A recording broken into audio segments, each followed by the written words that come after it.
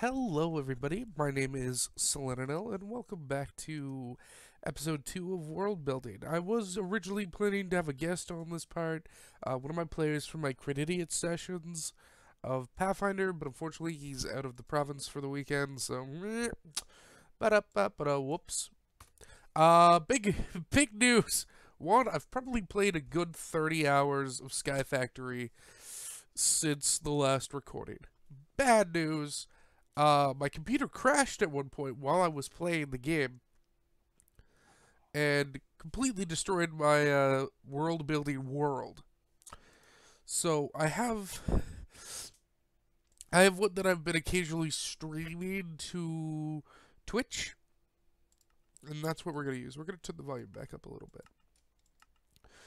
So you'll see a much more flushed out world, sort of right off the bat. As you can see, I have a farm up here where I'm producing wheat and a bunch of mystical architecture. I'm soon going to cut all this out and have it just be mystical architecture. Save for, like, a block of wheat. I have a chicken farm that's been farming chicks pretty good. I'm currently working towards an ender pearl chicken, which unfortunately means we need to go to the nether. Now you might say, how are you going to do that? Well, there's another portal. We got a smeltery up and working. I finally got that right. I got the kiln right. I have a really shitty monster spawner over there that is in no way automated. I'm making one over there that will also not be automated, but it'll be a lot more fun. I was originally going to ask specifically Spliff McNeely, Master of the Arcade, uh, to come along and be on this episode, but he's busy with his brother, so that's fair. But the next Crit session is in 2 days, and I want to talk about plot, because plot's usually pretty important when you're... Shit. Ah, damn it, I did the stuff with the blood. Alright, we'll fix that. I'm a firm believer that plot is pretty important. Are we done alright? Good. In most things that you're doing, especially if they involve a role-playing game. Because you gotta create a scenario that is going to hook the players, right? You want your players to want to play the game. And you want to create something that will help their characters grow. I think that's pretty crucial.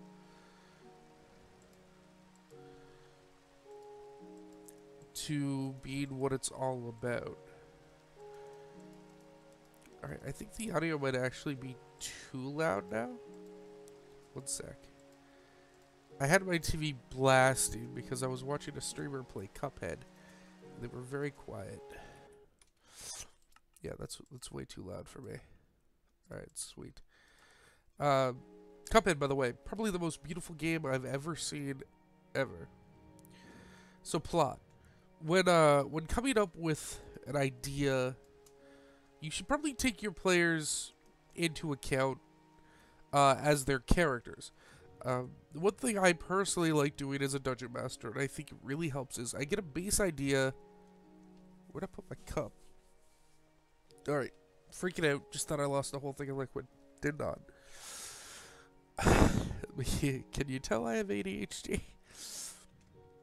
Because I do. It's a real problem. So, one thing I do is, I have very specific campaigns that I like to run. Where I run them in a world that I created and have been working on since I was a very young child.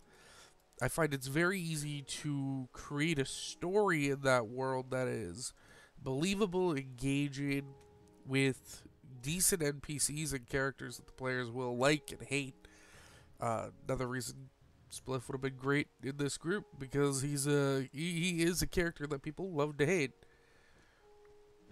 And there are many characters in our campaign who he also loves to hate, so. Alright, that was a weird spasm, but it would work.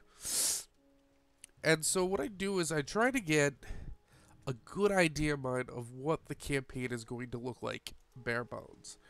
I create a plot, I create an antagonist, I create events that are going to entrap the characters with an antagonist, and then I sort of have things go from there. Now, to set that up, one thing I do is I ask and normally require, depending on the group I'm working with, my players to not only pre-make a character before the session. If they want my help, I will of course be there in person with them or whatever. I'll assist. But I'll give them a bit of world setting information and say, come up with a believable reason why this. You don't need a completely full backstory because, again, I often play with players who it's their first time playing, or it's their first character, or they've never used this system before. They've probably never played the setting before, since it's usually one that I've made. Though I do often use the same setting because I find it a lot of fun to have a built world where whenever I'm playing a game later, I can always include characters from my previous campaigns and just sort of have them flow naturally and become part of the world. Where did I put those cactus? One thing for that, one thing that could possibly be a fine example of that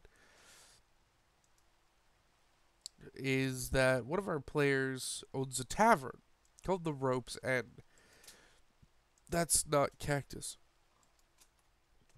And I personally think, are they down here? It would be really cool if later on, just running a campaign with people, I could reference that location as a place where these characters from the past hundreds of years ago, these adventurers, made their home. It was the base for this legendary group of adventurers. That's some cool shit. 4th edition dabbles on that a little bit, where when your characters reach max level, basically they retire and do just that. They become immortals in the world through legend or actual immortality, depending on what route you wanted to go. But it was this idea that once your characters sort of reach the end, that's it for them for a very important reason, so that they can pass on what they've done, what they've gained, what knowledge they have to the next set of adventurers, which, if you have a good team that still wants to play together after the story's over, could be their characters. And I like the idea of that. I like building a consistent world around my characters. Don't get me wrong, I've built the world myself, but they're adding to it. They're coloring the world that I've created, if that makes sense. And I think that's a pretty fun system. So, plot, because that's what I was originally supposed to talk about. I like to start off fairly strong. Create a little bit of tension. Did I put all my arrows away?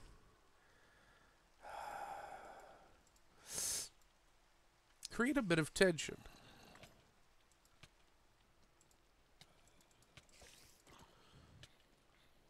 Okay, this is crazy.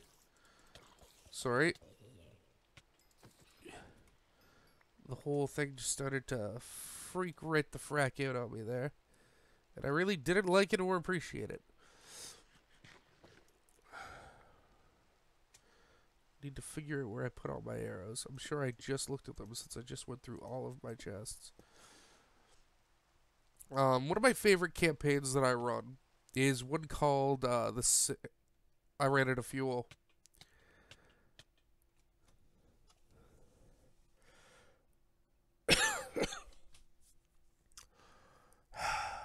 Okay, we're still doing these like preschool level fuck ups, and it's really annoying. So, where's my other jetpack? Oh, there it is. Thank God.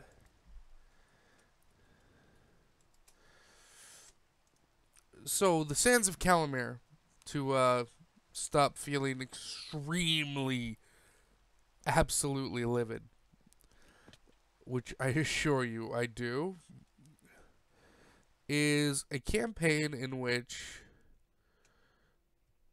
the characters and players, of course, when I have them make their characters, one of the rules is they are going to a specific place.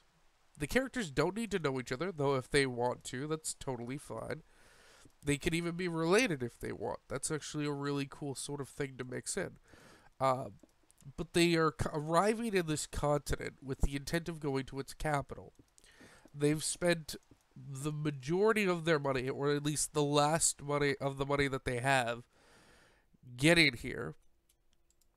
And what? And why? Basically, they have to come up with a reason why. And if they, I mean, I'll give them, of course, setting information. I'll help any way I can with that to assist them create a believable backstory, and I'll help and guide them through it if need be. Because, I mean, why wouldn't I? That would be a pretty dickish thing to do. And already, it gives me an idea of how they want to play their characters. And it'll let me color the NPCs they meet later based on sort of what their expectations are. The last time I ran the Sands of Calamir, we had a dwarf wizard whose goal was to reach the capital of this continent to witness what bizarre and strange foreign magic they have. Totally believable. That is a pretty darn cool story, right? It's like, well, I'm a fledgling wizard because level 1, you know. I want to see another part of the world. I want to see what type of magic the dwarves there have created. He was also a crafting character. He wanted to see if he could learn new crafting things there to become better at his trade. Great. I already have a firm understanding in my mind how this character is going to exist in a world. Another character was a kitsune, a foxfolk. And in our setting, the kitsune worship their ancestors. They keep little models of fallen family members in a sort of panorama that they perform their daily worship and rites to, which is really cool. And basically, the plot behind that was he had a family member who had died recently, and one of their family members lived way far out of the way. An uncle lived in the capital of this desert city a continent away, unlike the rest of the family who keeps it pretty close to home. And he had no idea that his beloved relative had passed away.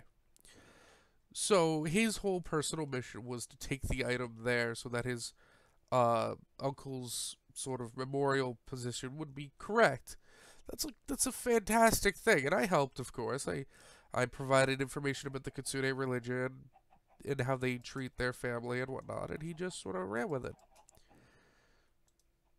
And I think that's a really good basis.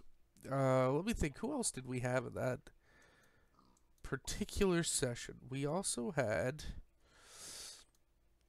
a Birdman, an AVX Magus, who wanted to see the capital because his people used to hold the capital.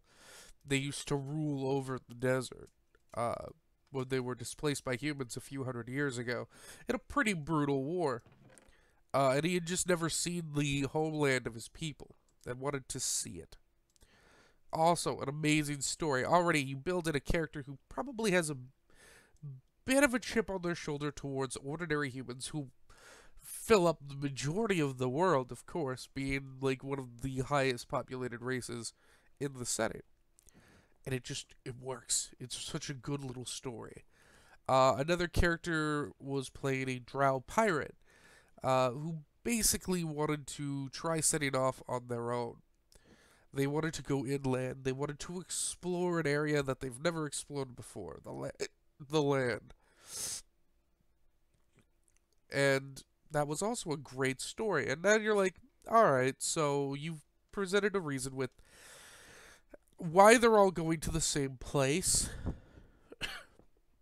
But how do you make them get there? Oh, that's going to blow up. Nope. Okay. Sorry, I have a bit of a cough. It permeates my entire existence, and I hate having it. And if I was quicker on the mute button, it wouldn't. You're just gonna murder me, skeleton, because you're better than I am. Nope. Alright. Fuck you.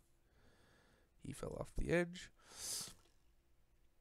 So at that point, you're like, alright, sweet. So you have the story sort of thought out. You have all these characters. You probably have an overarching plot plan, which I do. Now, here's the question. How do you make those characters give a shit about each other? Because that's one of the important things about a party. They're supposed to either grow to have an enmity for one another, which could be a fun way to end a campaign where a break in morals or a difference in opinion leads to a fight between the party members. Because it happens. People who work together once because of circumstance might grow to genuinely hate one another. And if there are conflicting alignments, maybe someone does something wrong. Maybe someone commits a murder that the party just can't tolerate, and they get into a huge fight over it. That could be a really interesting way to end a campaign. It's probably not how I would choose to end a campaign, personally, but if the players get there naturally, who am I to say that it's wrong? It's their goddamn game, right? If that makes any sense. I very much believe that a dungeon master, a game master, is just a vessel for his players to experience a whole new set of experiences in a setting where there is an understanding character that sort of just exists but doesn't hinder. Now, does that mean I will let them get away with everything? Probably not. If they try to do something that flat out would in some way be illogical against the mechanics of the game, sure, I have to step forward because rules matter. This is just the way it is. There are rules. You try to break the rules of the game, just you don't do it. All right, so just to talk about the game for a second, we just made a cactus green chicken egg. We're gonna go make a cactus chicken. Sweet. Because we need that cactus chicken to screw a yellow chicken, which I think is right there. No, that's a sand chicken. Yellow chicken? Nope, sand chicken. I better not have gotten rid of my yellow chicken. We need him to reproduce with a chicken of a particular... How do we have two snow chickens? These things are just breeding on their own now, and that's infuriating to me. Uh-oh. I see what might have happened to him. Okay, fencing the cage in, guys. We are not... Oh, wait. Is that our yellow chicken? I think that is our yellow chicken. Because I think I just made a gold chicken. Okay, hold up. My panic is being alleviated. Yellow chicken. Yep, alright, sweet. Okay, yes. So, as I was saying, the sands of Calamar. So, the goal is to try to make the characters become amiable with one another, or at least enjoy the idea of traveling together. Now, of course, if you're playing with a group of players who are all friends, this could be hard because they're just going to go into it assuming that the characters already like each other, right? It is very hard to roleplay, especially in a situation where you're sitting down with a bunch of your friends on your day off to play a game together, and one of them starts, acting, like, what's the word? Confrontational with each other. But no, it's the fact that the characters don't know each other. The group I play with has a bit of a hard time with that. Sometimes they just sort of feel like just because they're together, sometimes it works. At least it felt that way with the first session that we did, where we did a 5e campaign. I will say they've done amazing in Pathfinder, especially Spliff and Griff. They've done a really good job of going out of their way to give the other members of the party, at certain times, reason to trust and distrust them. And I believe that a lot of the members of that group, the players, the characters themselves, are growing to a brotherhood, which is pretty cool. So, Calamir, how do you achieve that? How do you make that work and generate a plot that allows you to have a sort of big overarching quest that the characters can strive to, while at the still time giving them agency? Uh, with Calamir, I make it so that the players are broke. Basically, they're all from another continent, or at least arriving there from another continent. If they wanted their backstory to be from the desert, which has a name, but there's no point telling it. I'll probably do a video at some point where I'm just discussing the world and the places of the world if people want. Yes, no, leave a comment down below. Tell me if that's something cool that you'd like to listen to. And I would totally do that because... Oh, shit. Fuck. Alright. I'm very upset. I thought we still had more lead. Oh, never mind. We have gold. Okay. Whew. My heart. So for Calamir, I like to make the players broke. Now, is that always cool? Especially where some players focus on crafting. They want there to be money that they have access to early on so they can start making scrolls or potions. Yeah, it's kind of a dick move, but just make sure the players end up getting money. What can I say? I mean, it's not that hard to reward your players monetarily, though the crit idiots might be upset to hear me say that, because anytime they get money, one of them dies, which is totally not my fault. They just keep getting killed the second they get money. It's like a curse. So,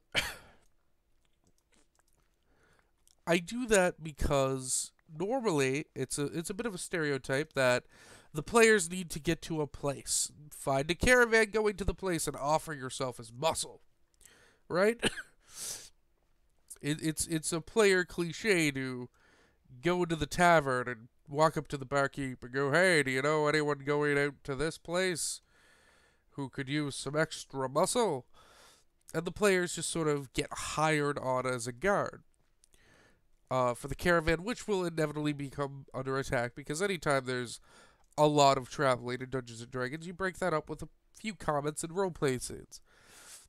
I hate that cliche. That is almost as bad as meeting for the first time at a tavern, or old friends meeting in a tavern to start their adventure after having lived apart for a few years or some shit. They went out to train on their own with the promise to come back and become adventurers. It works. I mean, Dragon Age did it. I mean, it's a cliche because it works. I understand that mentality. It doesn't mean I want it in my game all that often. I'm a fan of cliches, especially if I'm introducing new players to the game, because cliches are easy. They understand cliches. I also like to mix in modern pop references, or at least semi-modern pop references. They know what I'm talking about from our 5e campaign. To just alleviate, because it's kind of a dick move to bring up a thing that the people listening might have no idea about. A group of players contacted me, or well, they posted an ad basically in a Facebook group saying, "Hey, me and a bunch of friends used to play or try to play Dungeons and Dragons when we were like in middle school, and we wanted to try playing again, and we were wondering if someone could run the game." And I recognized the name as being someone who graduated with me, who I was pretty sure still lived in the town because his name's plastered all over a freaking neon billboard. Take that, Ibarra. Have some spotlight on you, old man. So I contacted him. I was like, "Hey man, I'll totally run something for you. What were you thinking?" He was like, "Well, we were thinking 5th edition because, you know, it just came out recently and the rule books are fairly inexpensive." So I volunteered to run 5th edition, having not really enjoyed what I've played of 5th edition, but I'll play any system as long as there's players for it and I have access to it. It's kind of my thing. I have a really hard time saying no to players, which is probably why we ended up with a group of 10 players. Now you might say already that's insane. Yes, yes it is. But again, a lot of them had never played a role playing game before, ever, and the few that had played sort of brokenly when they were much younger. So, what do, right? What do you do in a situation like that to get people hooked?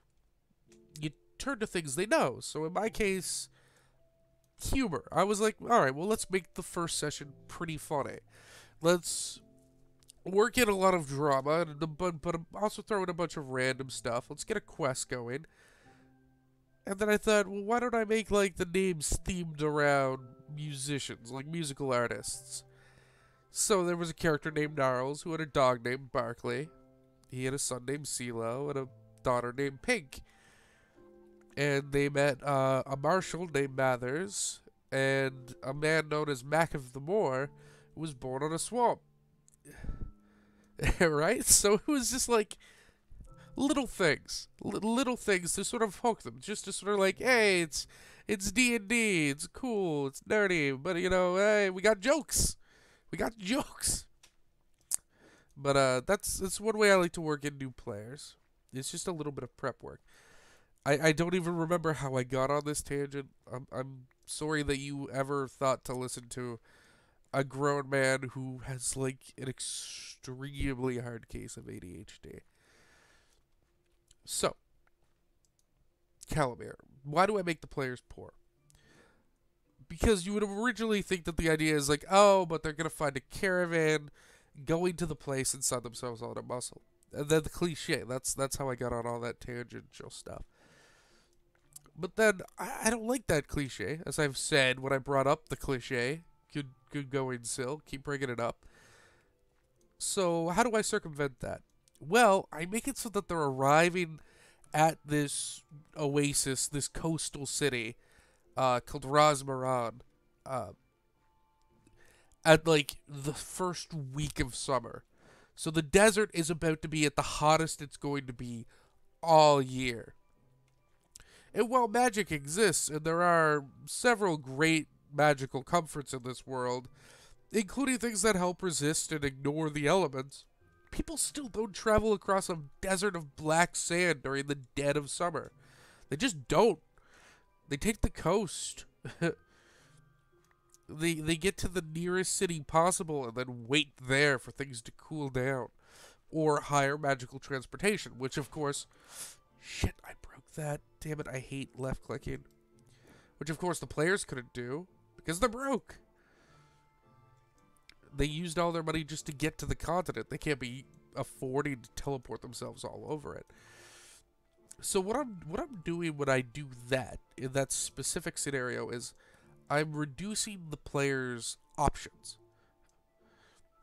Which isn't something you're supposed to do in a role-playing game, right? Because it's all about the players having options.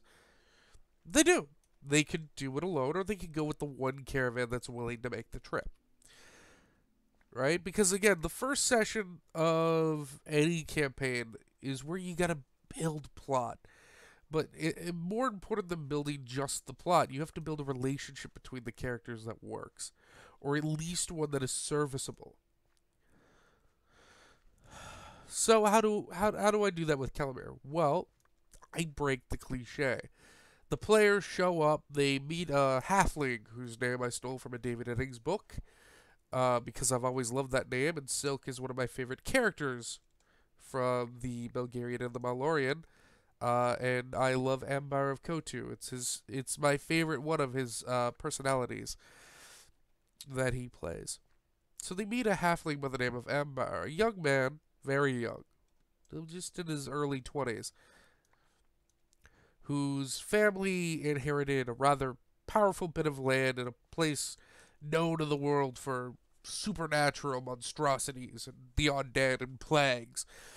Basically, this world's version, like a concentrated sort of Ravenloft. Almost, not quite. There's no haunting mist that controls everything, and there aren't, Strahd. But it's a set of island, an archipelago. I don't know, is a string of islands where stuff tends to happen. And basically, a fortress, a massive castle that was in control of a lich, was destroyed, and it was discovered that the deed to the land was actually owed to his family, who had abandoned the castle because of the lich. And they discovered a set of mushrooms down beneath the catacombs where the lich had been performing his dastardly evil deeds that basically make a delicious, savory spice, like an umami spice, that is perfection when ground and dried. So, you already have a character who, one, is presented with theoretically having a lot of money. The spice trade is pretty lucrative.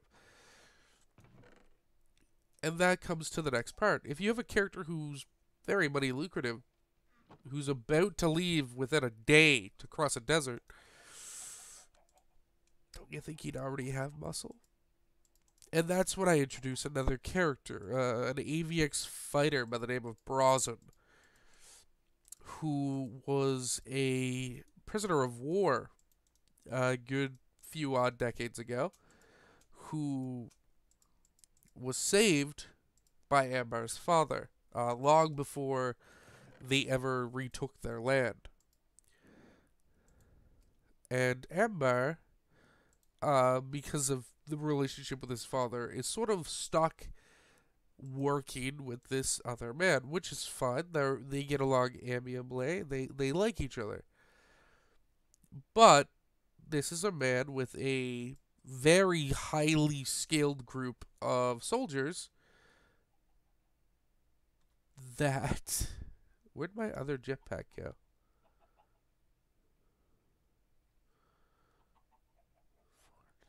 What the fuck? Hold up, sorry guys. Sorry for swearing too. I'm just literally blowing my own mind with how stupid I am. Did that chicken already do the thing? Yeah, it hatched. Where is it? I noticed that I asked that while looking at a field of green. Where's the green chicken? Alright, hold up. I really need to find that jetpack just so I know where it is. So, Brazen and his mercenary troop are already hired by Ambar. Whether or not Ambar wants it or not, and would prefer the cheaper players, he's kind of stuck with what he has. Oh, there you are, you little cutie. Boop, boop, boop. Time to get in. Fed all up. And Brazen isn't about to just take the insult that, you know, his people can't handle the job, so his person, who's a son of a colleague of his, wants to hire more help. To Brazen, that's a bit of an insult, which, of course, you know,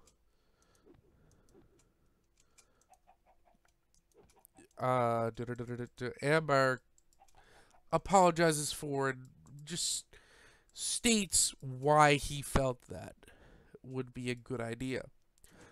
And Brazen accepts the apology, but is unwavering. Because he's supposed to be. He's an aged veteran who's got a group of highly skilled soldiers who he trained himself to fight. Suddenly, these group of randoms who've never fought together before in their life, theoretically, depending on how your group ends up making themselves, right? Like, why is he going to trust them on the same level that he would trust people that he's personally trained and fought many battles with? So already that cliche gets thrown out of the window by the caravan not needing the players. Players like to get away with things because they feel the NPCs need them. Way, way more often than not, that is what a player is thinking. Even in my games where I try to avoid the stereotype, we'll be in the middle of a session, or it was actually very recently, we were just finished on a recording or a session, and one of my players was like, so alright, so how's the rescue mission going? And I went, what rescue mission? He's like the blind woman we met along the way. We're rescuing her, right? And her friends. And I went, no.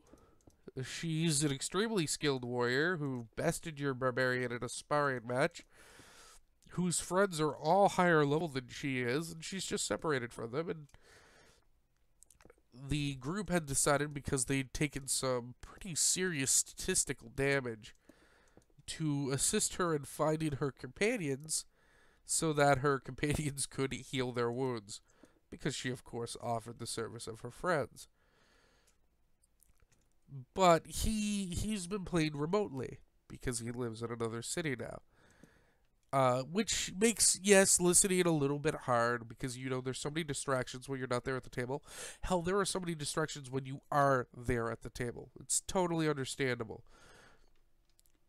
But his instinct was to think, there's this new NPC, we're going to bring this NPC to other NPCs.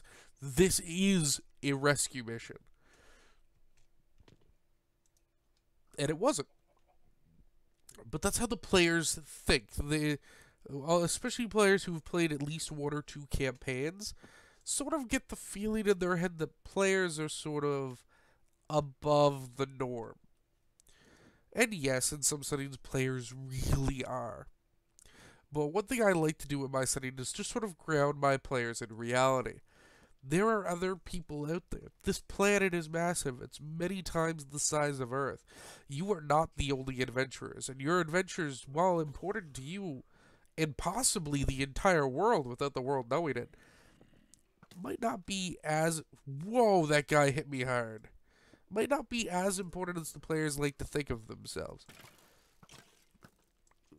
Especially characters who like to bark more than they bite.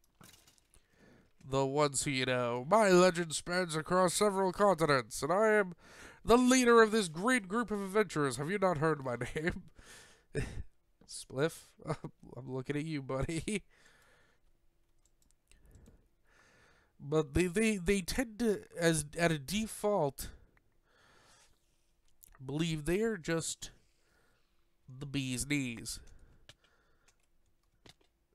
And that's cool. They could be. But I really like grounding my players in the idea that even if what they're doing is very important, even if they've grown very strongly, there are people who are stronger than they are. And there isn't going to be a time when they are quote-unquote needed. And that they need to come up with a way to deal with those situations. So, to discuss how this works in Calamare, they are faced with a problem. They're not needed by the group they're trying to get hired by. They have a skilled mercenary and an entire troop of his trained soldiers. Why would they hire a bunch of ramshackle people? They won't. Money is tight. Money exists. It sucks. Trust me, I know it sucks. But it exists. It is a sad fact. And even Ambar, who is getting into the spice trade, does not have infinite money. We're actually going to go make some prosperity shards, because we need those to make more seeds. So, how do I resolve this? How does the plot move forward? Simple. You give the players the chance. Brazen will begrudgingly admit that he doesn't mind the players coming with them, assuming they can pay their own way. And because the person in control of his little group, Ambar, is so adamant about having you all along, he'll even waive the fee for protecting them as well. But they have to supply the money for their own food and water, which comes out to roughly 100 gold. Now that's pretty damn high when you consider how cheap food is in most role-playing settings. But they are doing like a multi-month trek through a desert. Food and water and protective gear are expensive. And if the cargo is going to need to bring so many extra people with them, it's a really good excuse to say they're going to need to buy an entire other wagon instead of camels. So at that point, you're looking at, God, what was I literally just about to do in this game? Oh, I remember. Okay, yep, we're good. All right, my brain came back. So it's just really interesting to put the players in a position where now all of a sudden they have a day to make 100 gold each. And what does that make the players do? It's going to probably make most of the players work together. They're going to leave that inn or bar knowing that they have a better day to raise a bunch of money, or else they're just not going to be able to complete their quest, or they're going to have to risk doing it themselves in the desert, which would be terrible, but a fun campaign until they all died, which could also be fun. Death is not the end. Death is merely an interesting blip in the story. So suddenly you get the idea going in their head that they have to work together. They don't need to. If you have a very skilled bard who wants to dedicate the entire day to performing for an audience or trying to get an audience with the king to see if they can perform some sort of shenanigans to make the money, sure, let that player be a lone wolf. Because it means they're going to be missing out on a lot of the role playing and flavor, but if it's what you think their character would do, that's fine. So while this is happening, what I like to do is have the player with the lowest intelligence get targeted, because they're being watched. Dun, dun, dun, the plot, and basically they are communicated with by a figure who's hooded, who they can't quite make out. Though, of course, allow them to roll to see if they notice anything different, which is awesome because it's just going to show that there's things going on that the players don't understand or know about. What is that? Ancient spores. And it basically gives one of the players. Where'd I put that other sand? There was a sand in there, right? I only took one out.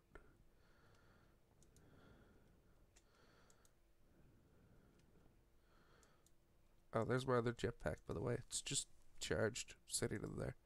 That's fine. I am so actually confused. Like, what the shit just happened? There's a singular piece of sand. Alright.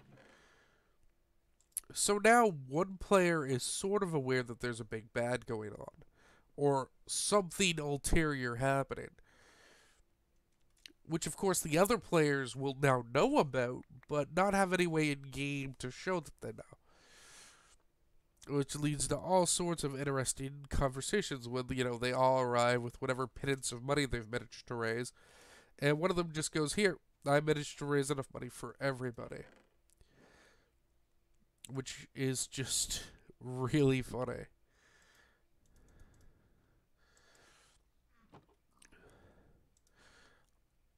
And again, it sets the tone for something later. Now, how do I get this involved with a bigger plot? Well, I've already set up a pretty huge plot point right there. But it's really only got one person involved, and there's a good chance they won't even remember the encounter if they roll a pretty low, a pretty average, we'll say, for a first level character. I like to make it not impossible, but difficult to actually end up remembering that whole interaction, because it's much more fun if the character doesn't, in my opinion. So what happens then is they set off on this journey together, a group of them. Still never really fought battles together or done anything together for the most part. But that changes because again, it's a traveling distance and random encounters and shenanigans. So what that means is that things end up going wrong. They end up getting into fights. And you present them with all sorts of moral decisions.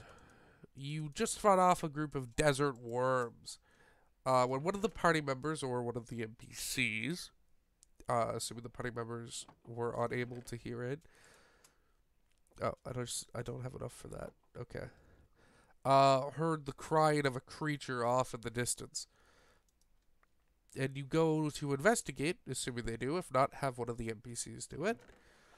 and they discover that the creature's mother is nearby and wounded, and that's why these normally pretty docile creatures who just scavenge in the wild were attacking fully armed travelers heading through on their own. So suddenly you have this idea that, well, shit, we just killed something that was just panicking because its mother is dying. Shit. Already, some of the players are going to feel bad. They might. Not all of them. Not every player group is the same, of course. You might find players who just don't give a shit. But they might give a shit. And that's the good stuff. That's what you want. You want players giving a shit. So what happens from that? Well, the players have a decision to make. Are they going to put the poor creature down? You could also point out that there are some dead bodies nearby. Why? Loot. That's going to encourage the greedy players to get their hands involved. Or their hands dirty. Even if they don't really want to, for the sake of, they don't want to just butcher a helpless creature that's dying. You can it's a way to help build the character's narrative with one another, which works. It just does. You provide them with a moral dilemma that isn't too serious for the sake of the party, but has implications beyond that. And you run with it. That's sort of how you have to build a party. But the whole point of this discussion is plot, and I've sort of kept getting off on tangents, and I realize that, and I'm very sorry. That I keep saying, all right, let's get to the plot, and then I just completely look the other direction from the plot. I understand that I'm doing it, and I wish that I couldn't, but I'm sorry. Also, how long is this going? Because we really need to not make this too long. 46 minutes. Alright, we gotta wrap this up. So during their adventures, the players are fighting together, they're learning more about each other, they're role-playing with each other, but they're also role-playing with the NPCs. You want to get them hooked on crucial NPCs as well. You definitely want to get them hooked on Brazen. You want to get them hooked on Amber. Heck, if you really want to put the effort and time into it, get them hooked on the other NPCs as well. Why not? Get them hooked on individual members of Brazen's team. Maybe even a romantic involvement. Nothing creates drama faster than a romance, especially if you're in a dangerous, action-filled scenario where someone could easily die. Especially an NPC who's designed to be a little bit stronger than them at first level, but start losing away to the players as they get stronger. So, how do I work the plot and where do I get them hooked? Simple. You do a whole bunch of cool things. You introduce cool NPCs. You do all of this work. And then you get the players set up so that they meet new people. Who, of course, are going to change their viewpoint. And then you put them in a situation where they meet a cool NPC, but they discover a plot, a cult, a twist, something. In the case of Calamere, it's a cult. And have them try and stop the cult. The cult has basically taken captive an NPC who they enjoy, or at least an NPC who is relevant to them. And they have to stop it. They have to figure out the evil and prevent it from happening. Have them fail. They're not necessarily like you are doomed to fail, but more like the end of this will probably be this. Can the players prevent it? Absolutely. Is it difficult? Oh god, yes. And how is that you create a bigger narrative by giving them an enemy who they don't beat immediately? Sure, a minion or a bad guy with a special cloak running away is annoying, but it doesn't build a nemesis. And that's one thing I really like doing in my settings. Building an antagonist who works.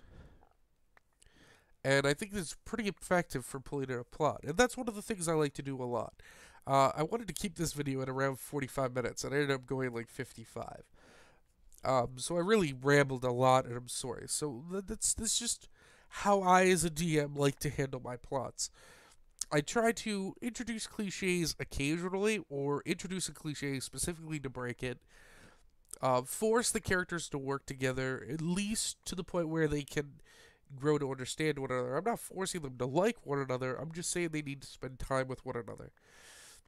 And then introduce a nemesis who they can rally behind. And that's a pretty simple plot. And not every setting I run has that. Not every campaign, but it's a pretty good start for a pretty simple session or a campaign that could go on for a really long time if the players play their cards right, survive, and form a strong bond with one another. That's gonna be me. Oh yeah, more prosperity sheds. I hope people found this informative. Hopefully, for the next session of world building, where it's actually me talking tabletop, I'll have one of my players here to do sort of an interview, sort of. If you have any questions or comments or anything you'd like me to discuss and are still listening to this video, leave the comment down below, and I'll either get back to you in the comments or in a future video.